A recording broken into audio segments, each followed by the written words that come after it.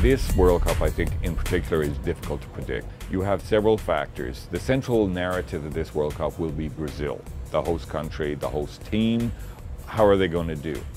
But you have factors like no European team has ever won a World Cup that's held in South America.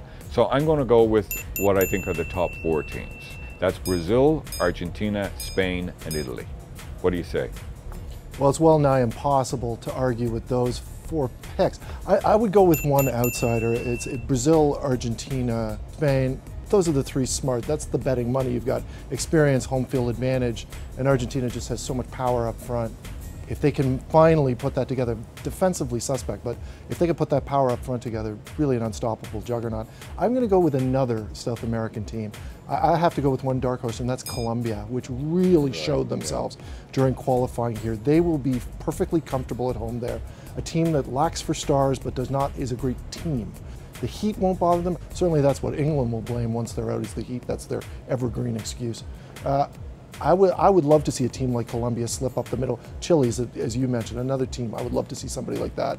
And the other thing, I think the other team you can never count out in these kind of situations is Germany, who are once again blooded and very strong everywhere across the park.